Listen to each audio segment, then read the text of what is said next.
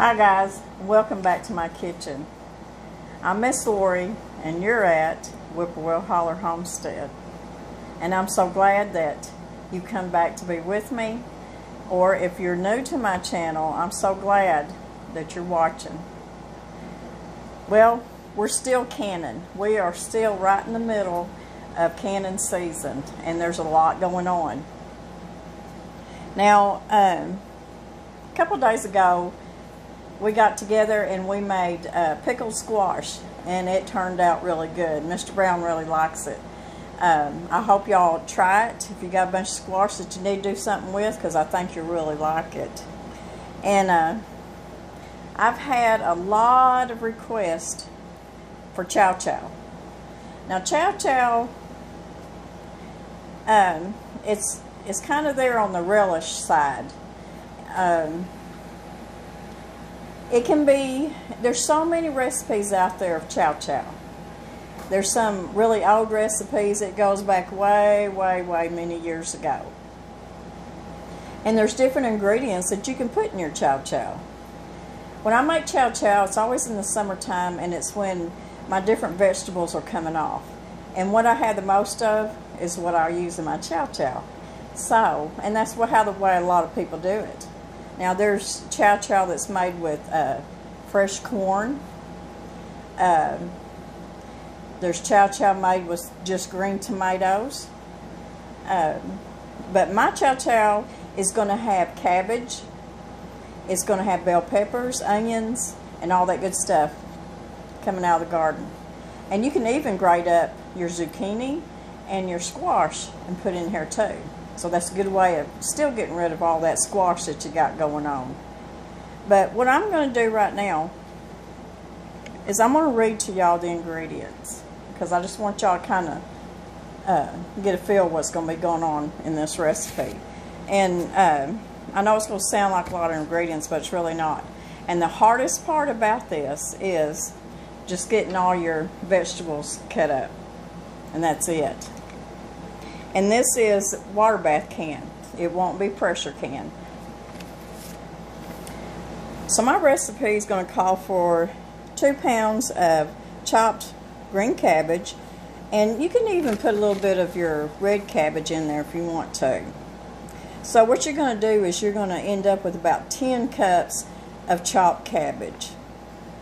2 large green tomatoes, seeded and diced. A large Vidalia onion. Now just use whatever kind of onion you've got. And really and truly, you can put as many onions in it as you want. If you like a lot of onions, put it in there, because this is going to be a relish that you're going to be eating on a lot of stuff. A large green bell pepper. A large red bell pepper. A large yellow bell pepper. Orange bell pepper. Whatever you like, that's what you want to put in it. And what I ended up putting in it is I put about 4 medium-sized bell peppers in it, because I love bell pepper. You're going to need about 1½ tablespoons of canning salt, 1 tablespoon of mustard seeds, 2 teaspoons of celery seed. You're going to need 3 cups of white distilled vinegar. Now if you want to, you can use 1½ cups of apple cider vinegar and 1½ cups of your white distilled vinegar, if that's the way you want to do it, or you can just use 3 cups of distilled vinegar. 3 cups of sugar, a tablespoon of prepared mustard, just like your regular mustard that you put on a hot dog. And this is optional. If you like a little bit of spice to your chow chow, put you in 2 teaspoons of red pepper flakes.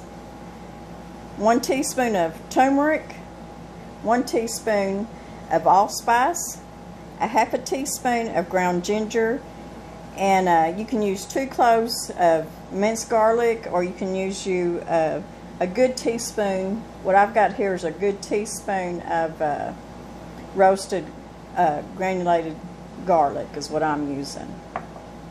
So that's your ingredients. Once you've got your all your ingredients chopped up, And I'm going to show you here in a little bit how we're going to get started on that, and we'll go through the whole process. So let's get started on our chow chow, because this is going to be really good stuff, and it's going to be easy too.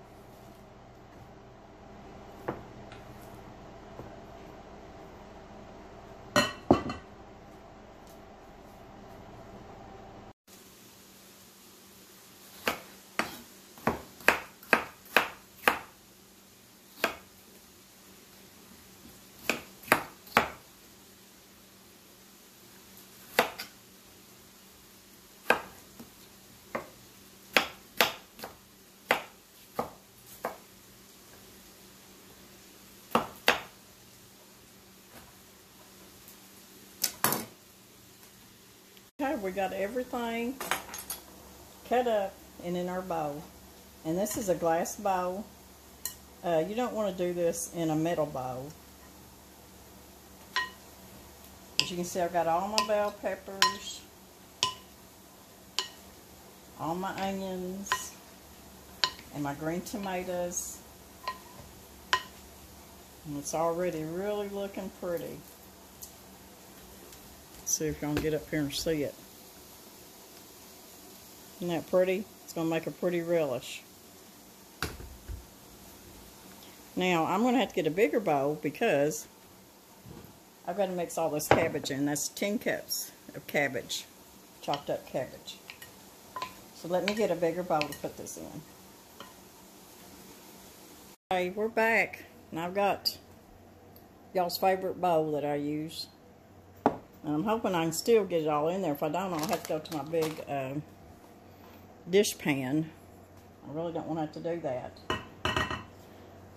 So, we're going to dump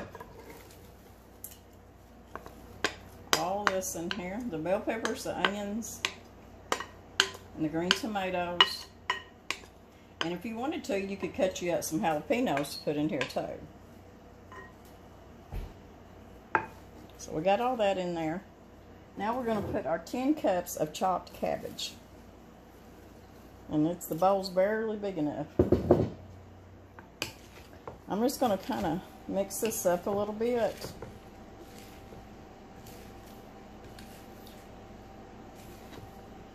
I don't know, Mr. Brown, you want me to put some jalapenos in this chow chow? No. No?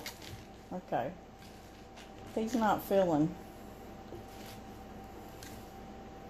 like he wants any spicy hot jalapenos in here. But you can do that if you like stuff a little bit spicy.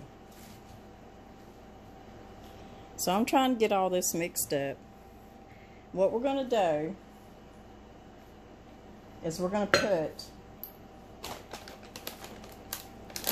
1.5 tablespoons of pickling salt, cannon salt. We're just going to spread it over the top. 1.5 tablespoons. Now this is really good because you can get all this. I mean, this right here is what takes the most time, is cutting and getting everything chopped up. So I got 1.5 tablespoons pickling salt in here, or cannon salt.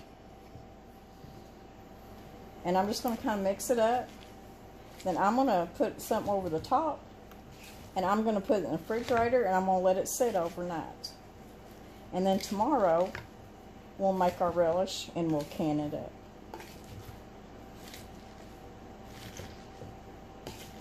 This is really, really good relish. Now, like I said, you can double this recipe if you want to. But I would do this size recipe, and then I'd try it to make sure you like it. If you like it, then you can double it next time. So, that's all there is to that right now. Put something over the top, put it in the fridge, and we'll be back tomorrow to make our chow chow.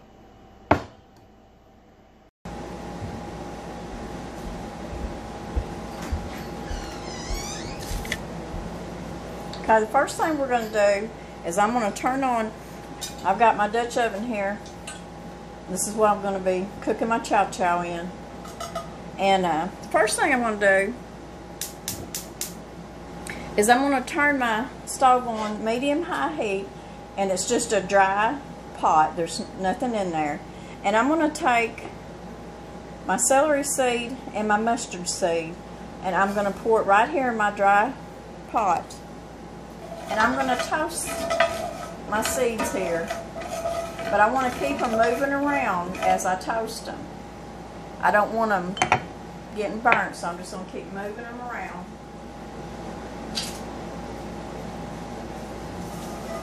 And what that toasting does to your seeds, it just brings all that good fragrance out. It just makes it taste that much better. So keep your seeds moving. And just for about 1 minute is all it takes to get that aroma and that fragrance out of your seeds.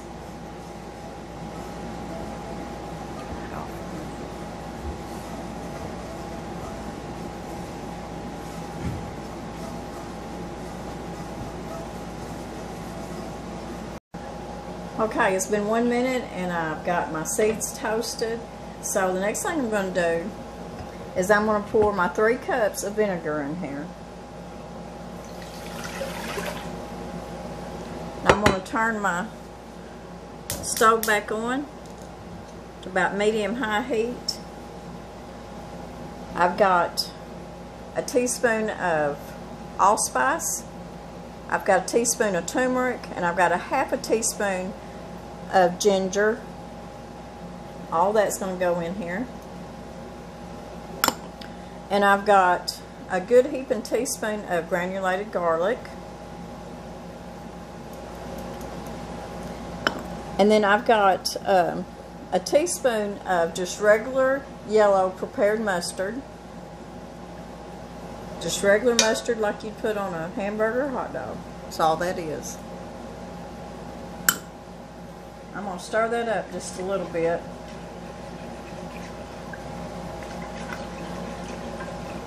Now I've got 3 cups of sugar. And that's all of our ingredients. Now, like I said, you can put you a little bit of red chili flakes in here if you like it just a little bit spicy.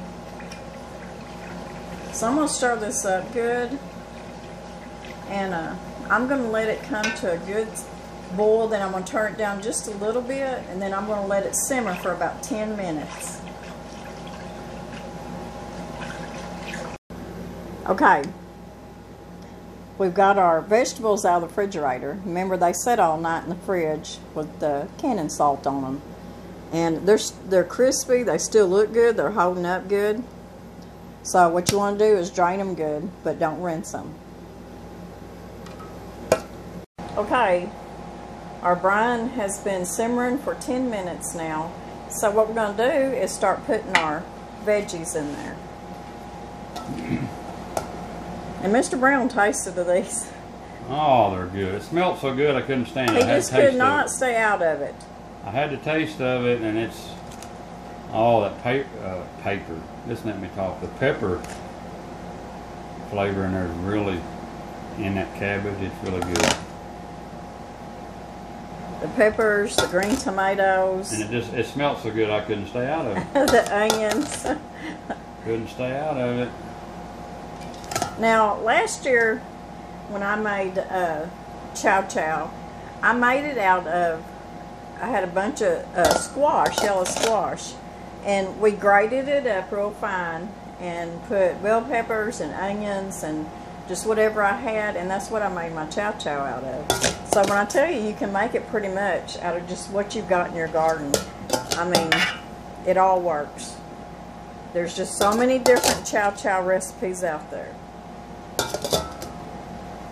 So, okay, we got all of our veggies in the brine, and I'm just going to kind of mix it up. Get it coated real good.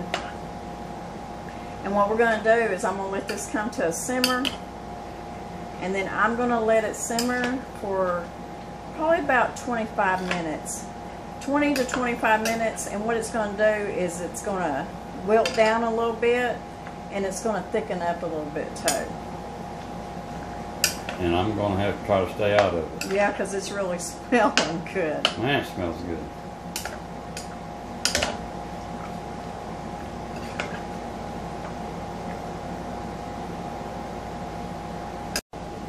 Okay, our chow-chow's been cooking for about 25 minutes, and it's looking really good. It's thickened up. It's cooked down a little bit. So now we can get it in our hot jars. Our hot jars have been in the hot water bath here, staying hot. And I'm just going to get a few jars out right now. So we're going to start filling our jars up. Now, when you're filling your jars up, don't worry if you're not getting enough juice in there yet, because you're going to go back, and any of the juice that's left in the pot, you're going to go back through there and fill your jars up to about ½ inch head space. And I'm not sure for sure yet how many jars I'm going to get, but we'll know when we get done.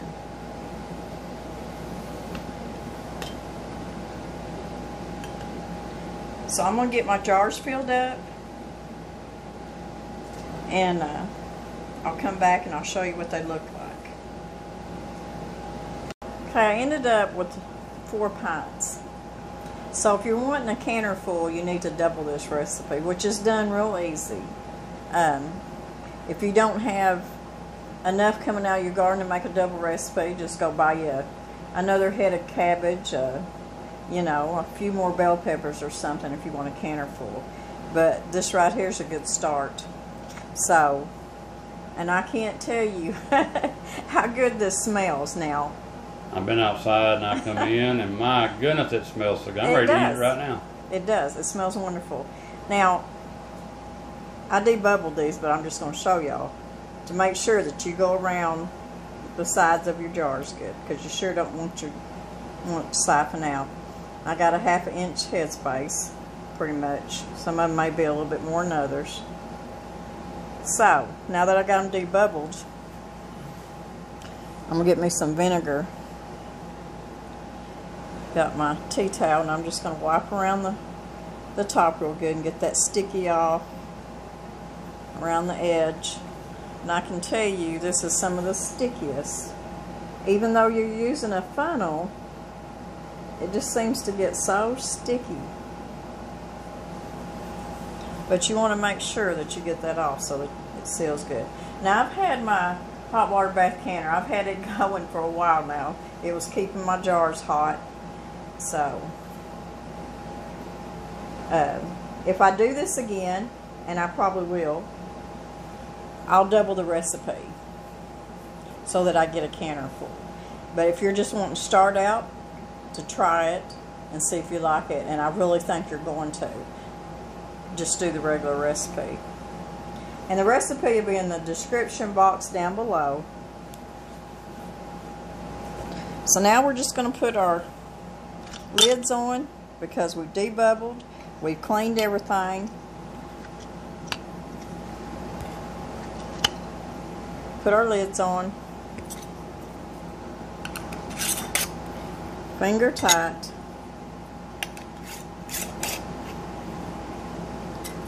I know sometimes it looks like I'm putting them on tighter and finger tight, but my old fingers don't get them on. It's not very tight, y'all. Okay. I'm going to get them over here in my canner. And when my canner comes back up to another rolling boil after I put my jars in, we'll start timing it again for about 15 minutes. Then we'll turn the heat off and we'll take our jars out.